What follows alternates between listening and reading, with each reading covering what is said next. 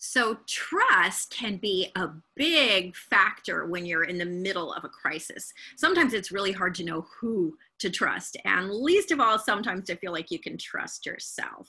So I'm Meridith Alexander, and I have literally spent decades studying what the secret sauce is of those super high achievers who manage to achieve even more resilience and more grit and go on to achieve things that can often seem impossible to those around them. And in many cases, they manage to achieve that while feeling energized and exuberant and appearing as if they really, really love their lives. So how do they do that? Well, one tip that you can apply today with your team or with you or with your family, if you want to feel more resilient, you want to feel a little bit more grit, is to trust the process and practice trusting yourself. And what do I mean by that, right? Big sigh, take a big breath for a moment. And realize that you didn't have to consciously control the amount of oxygen that was coming your way, right? The sun rises without you having to kind of wake up and remind the world that the sun needs to come up, right?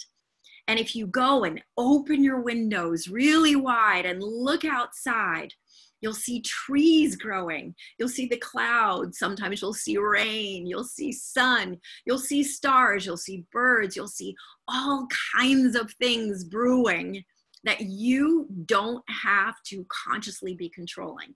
The process has got it. There's an entire galaxy. And connected to that, look back in your own life and really, really realize that there have been plenty of times when kind of surprising and delightful things have happened that you didn't even realize were brewing. They were brewing in the background, but you had no idea.